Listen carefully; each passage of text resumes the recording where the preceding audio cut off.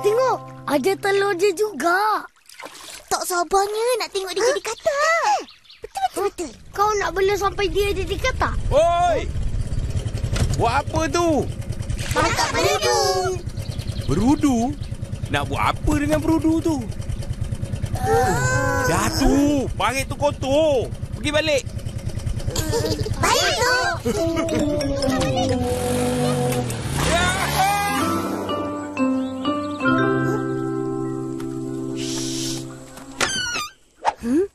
Akak, Opa, kita orang dah balik.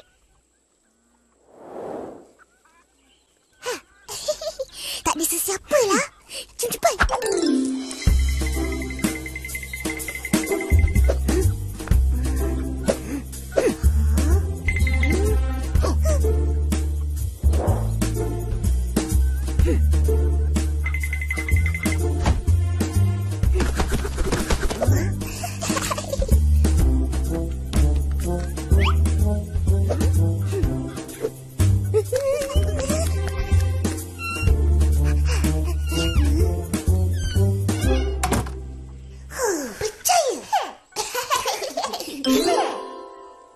Mana nak letak?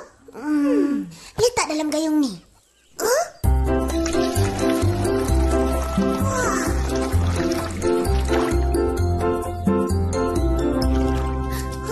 Upin, tengok. Dia goyang-goyang. Jus kau ni, janganlah seksa dia. Kesian. Ambil ni. Busuk. Upin, Ipin, korang buat apa tu? Mandi. Tak dengar apa mandi?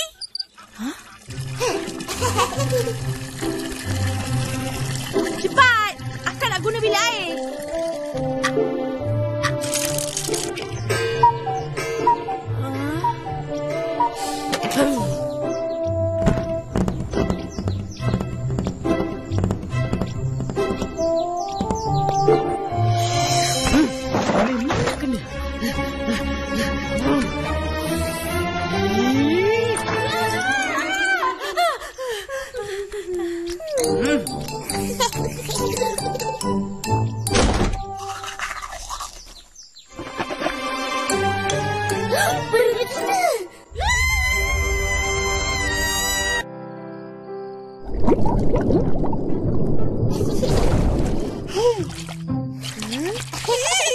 Kelingnya.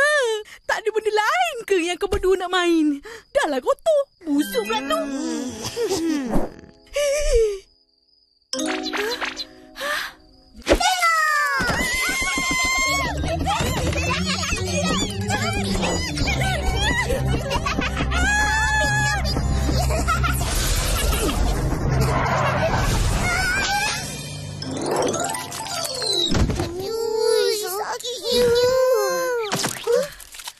Nakal lagi.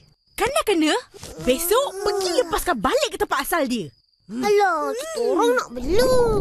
Nak tengok macam mana berudu jadi katak. Untuk apa? Saja nak tahu. Atau betul-betul? Cuma. Akak tak kira. Sebelum rumah ni penuh dengan katak, baik korang lepaskan semua.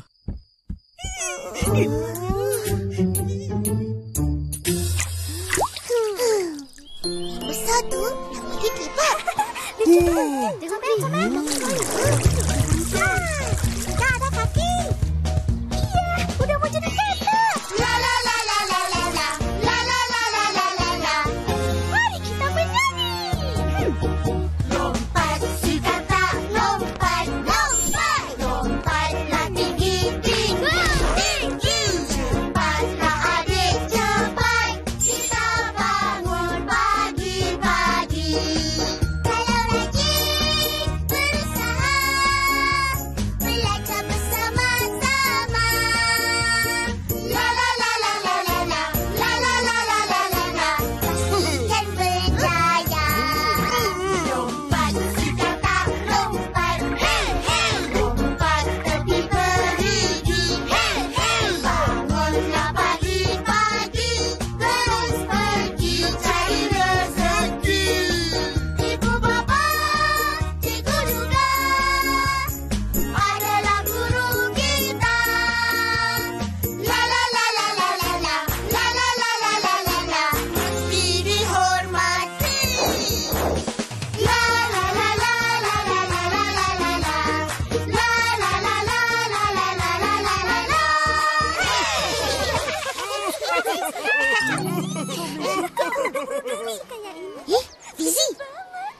Berudu kau mana? Oh, dah habis mati. Hah? Beg plastik aku jatuh. Habis pecah. Aku sedih sangat. Saya pun sedih juga. Mama saya marah. Dia ambil berudu dan taruh dalam akuarium. Habis ikan makan. Aku pun kena marah. Mak aku suruh lepaskan. Samalah kita. Tapi kita tak boleh lepaskan kat parit hari tu. Kenapa? Sebab parit tu dah kering. Sikit air pun tak ada. Berudu tak boleh hidup kalau tak ada air. Kasiannya. Betul-betul kita kena cari tempat lain. Mana pula? Aku tahu.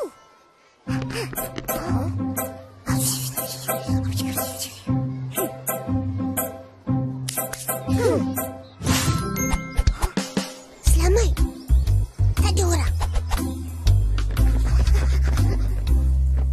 Kita lepaskan kat sini. Nanti hari-hari boleh datang tengok. Buat apa tu?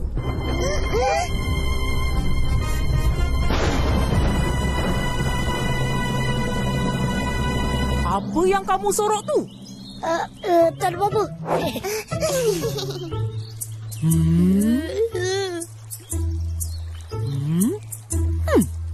Dalam kolam ni hanya boleh taruh ikan. Benda lain tak dibenarkan. Benda lain? Benda macam berudu. Faham? Faham, cikgu.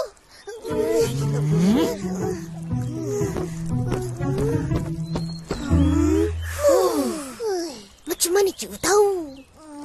Nampaknya kita kena cari kolam lain. Lagipun kolam ni tak sesuai. Ada ikan. Nanti ikan makan berudu. Setuju. Kita bawa balik je dulu. Nanti kita jumpa dan lepaskan kat sungai. Boleh juga tu. Harap sempat dia boleh jadi kata. Betul-betul.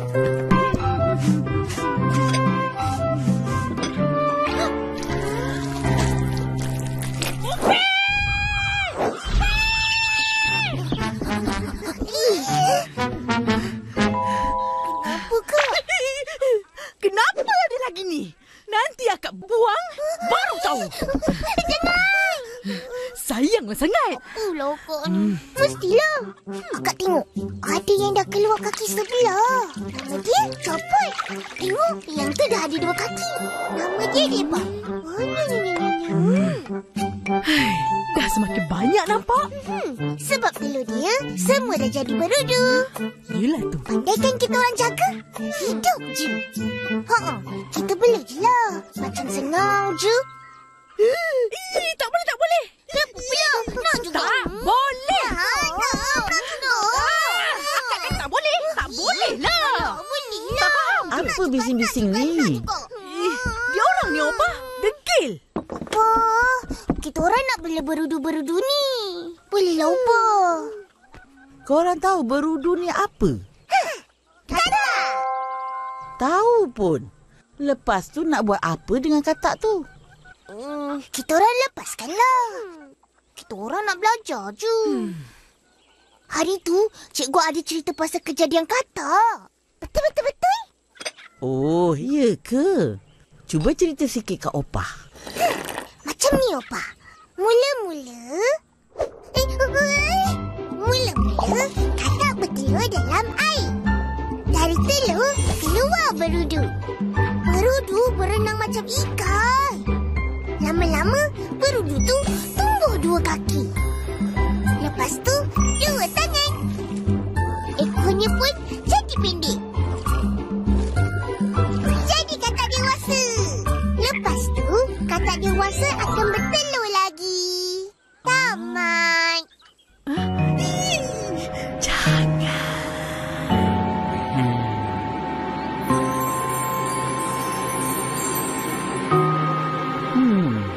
Biarkanlah Ros. Baguslah diorang nak mengenali alam. Jaga berudu ni boleh buat diorang bertanggungjawab. Gelilah. Nanti buat je kan tak terlepas dalam rumah. Macam mana? Akak jangan risau. Kita orang akan berleberudu ni di tempat lain.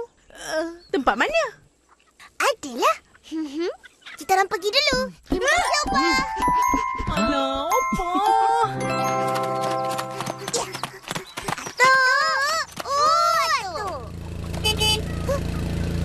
Ha.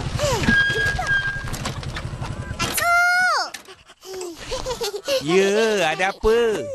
Tersengih-sengih. Atuk kena tolong kita orang.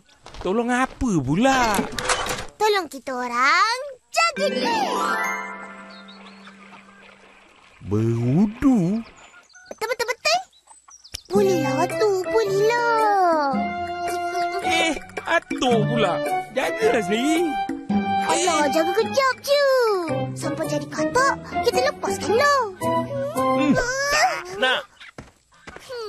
Sampai hati Atuk.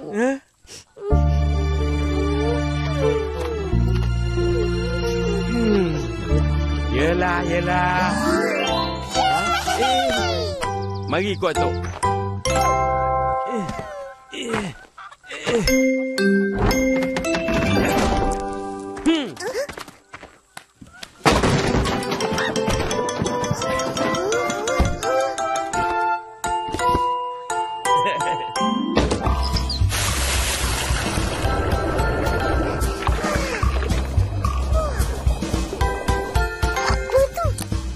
Anti-klorin supaya berudu boleh hidup dalam air ni.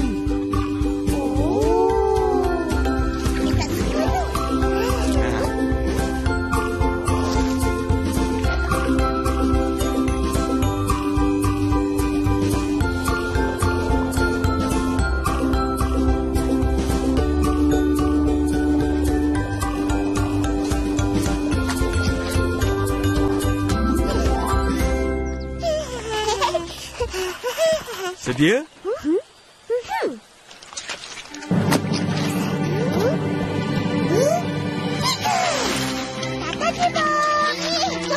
Cepat betul-betul lah. Selamat jalan anak katak. Jumpa lagi. Alah sikit, tertinggal. Hati-hati tau punci.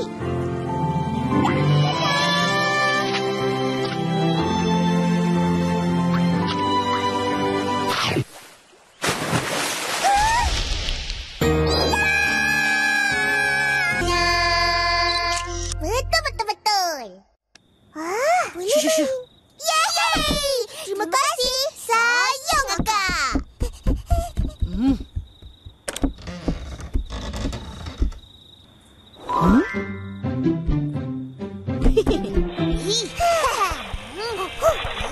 Ipin! Alamak, apa hal akak panggil tu? Apa ni? Buat kira-kira banyak jawapan salah. Tengok ni. Ya ke? Yelah. Cepat, buat balik. Esok pagi-pagi kita orang betulkan. Ih, tak ada. Sekarang.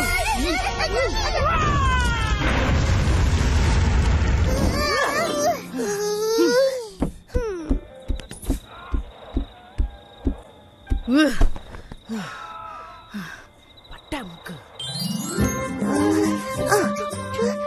64. 1 tambah 4. 5.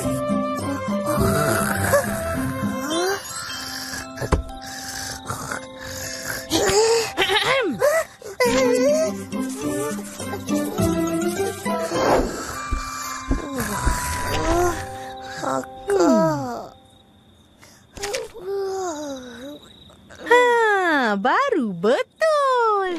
Bagus. Jom sambung main. Main? Tengok jam tu dah pukul berapa? Dah lewat kan? Alah, baru pukul 10. Kita orang tak ngantuk lagi. Tu dah menguap. Pergi tidur. Yelah. Selamat malam, Selamat malam.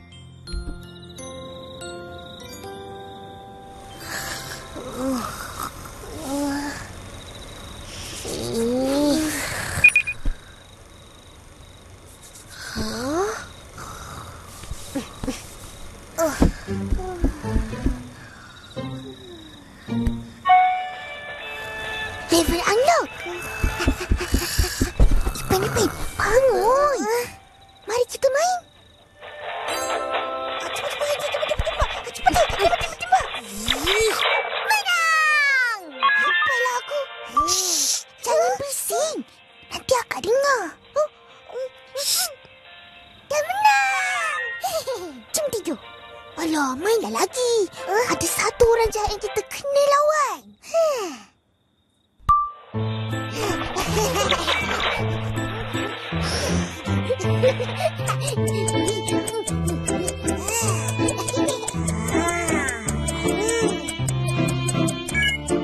Nak menang dah sikit. Cepat.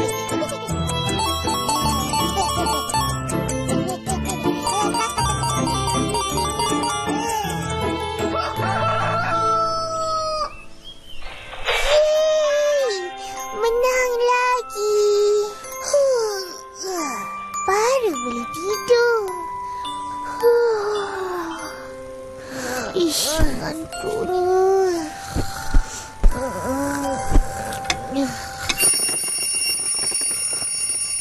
Ipin!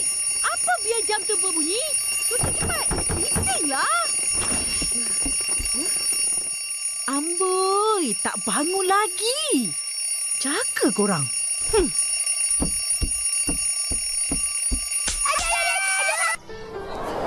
Bangun pagi, gosok gigi, cuci muka, pakai bak. Upin, Ipin.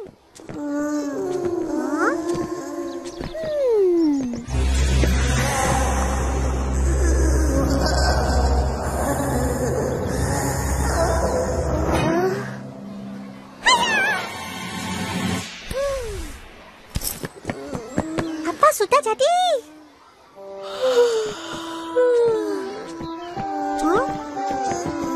Habislah kamu semua. Aku punya lagi hebat. Selamat pagi semua. Itu Upin Ipin ke? Apa hal ni? Lain macam je.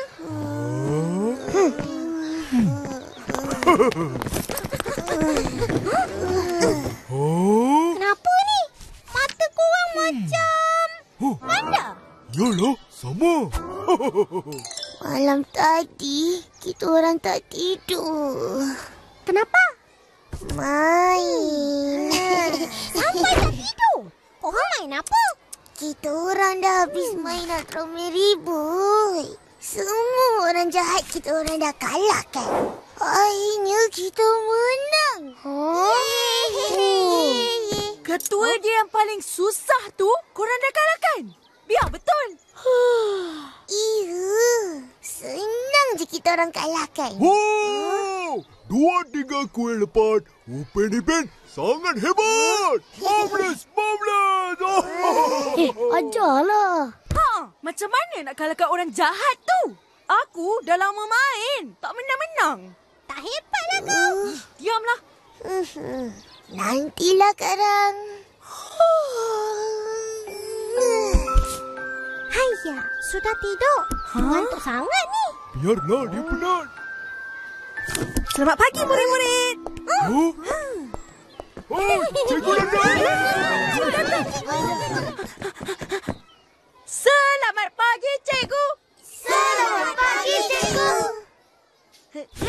Jangan duduk dulu. Kenapa? Keluarkan kerja sekolah. Letak atas meja. Cikgu nak periksa.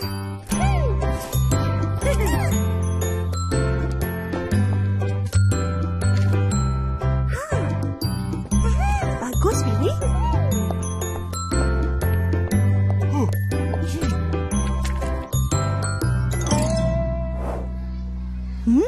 Apa sal kosong je? 2-3 kura-kura saya lupa ada kerja. Berdiri. Jangan duduk. Alah. Bagus. Diri pun. Mana ni? Tak ada pula.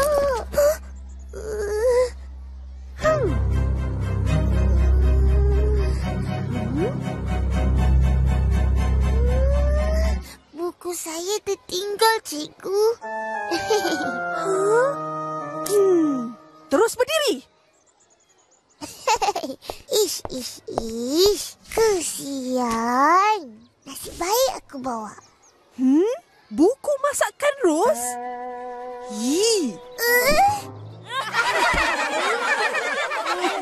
Taulah, tak tidur punya pasal. Hah? Kenapa tak tidur? Diorang main game, cikgu.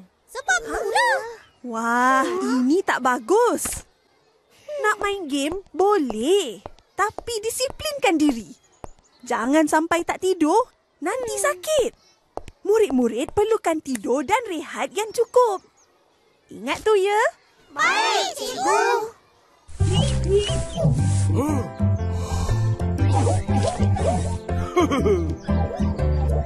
Lap tingkap bersih-bersih tau. Tata. Balik dulu. Tata.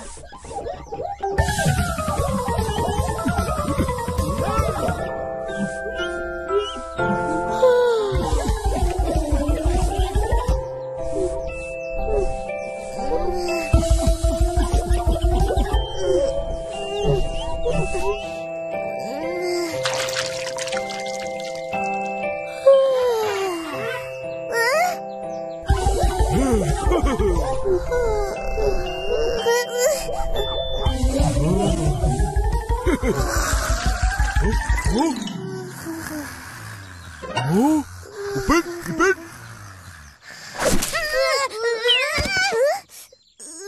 Jangan tidur. Kasih lap cepat.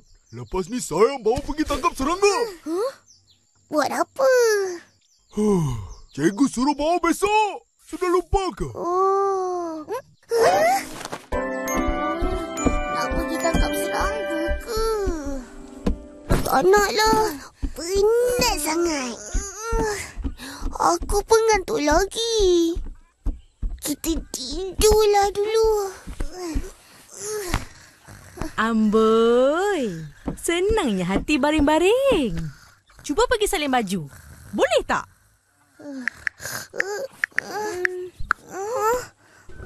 Kak, pinjam tu. Tak boleh. Sebab inilah korang lambat bangun pagi tadi. Main sampai malam tak tidur. Baguslah sangat perangai tu. Betul ke apa yang akak kau cakap tu? Betul lupa. Patutlah mengantuk. Dah, pergi tidur. Opa tak marah. Kita orang janji tak buat lagi. Kan Ipin? Kalau nak main pun waktu siang je. Boleh kan akak? Jangan mimpi.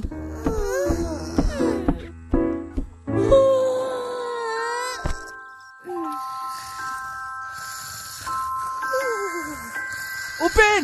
Ipin! Tolong! Api! Tolong! Korang, mari sini! Sini cepat! Datuk! Padam sana tu! Baik, cepat. Mana air? Datangi sekarang. Kat situ! Okey. Depan aku!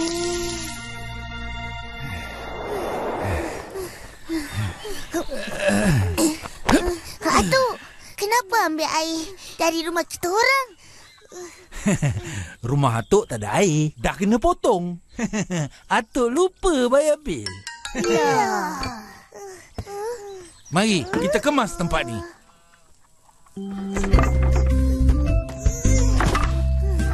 Comotnya korang.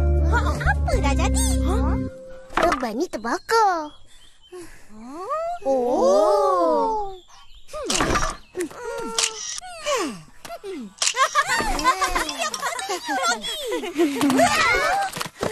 Apa ni? Janganlah. Betul lah.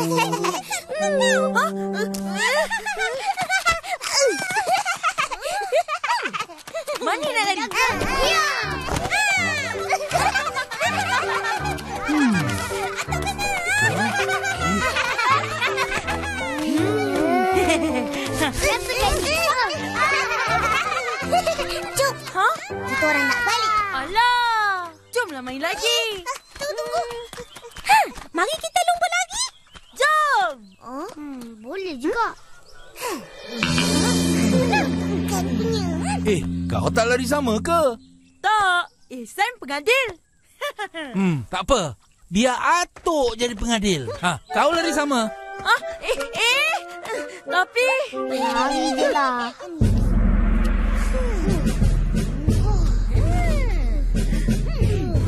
Sedia.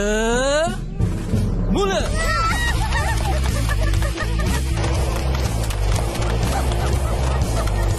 Betul, kira. Siapa lari ni? Fizi. Tu. Lagi satu.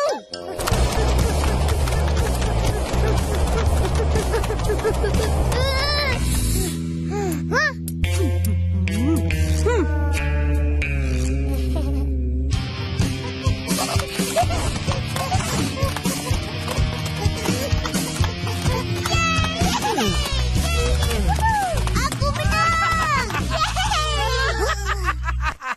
Kau menang sorak je lah.